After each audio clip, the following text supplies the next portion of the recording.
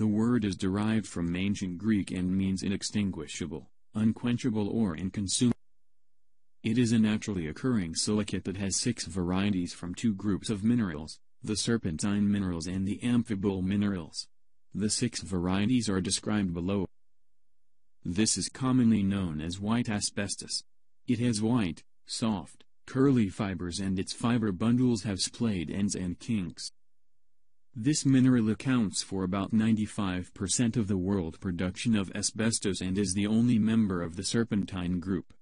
Chrysotile is chemically and crystallographically distinct from the 5 forms of amphibole asbestos. Actinolite is an amphibole, or a straight, needle-like mineral that is generally dark in color. This mineral is also considered to be a type of fibrous mineral used in industrial and manufacturing processes known as asbestos. Amosite is commonly known as brown asbestos. It was discovered in Transvaal, South Africa, and the word Amosite was coined from the Amosite mines, which stands for Asbestos Mines of South Africa. It has pale brown needle-like fibers. All the amphiboles have hard needle-like fibers. Similar to other asbestos types, anthophylite asbestos is a mineral known to cause mesothelioma cancer. However, most studies indicate the risk of developing mesothelioma from anthophylite exposure is much less than it is from exposure to other types of asbestos. Crocidolite is commonly known as blue asbestos. Blue and brown asbestos owe their color to the large amounts of iron they contain.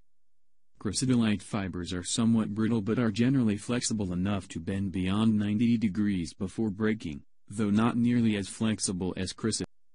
Also harder than the other amphibole varieties, Crocidolite gets its blue nickname because it often ranges in color from slate gray to a very deep. Of the 6 types of asbestos, only chrysotile, amosite, Crocidolite and to a lesser extent anthophylite are mined for commercial. Tremolite and actinolite have not generally been mined commercially, although can be found as impurities in other commercially available minerals.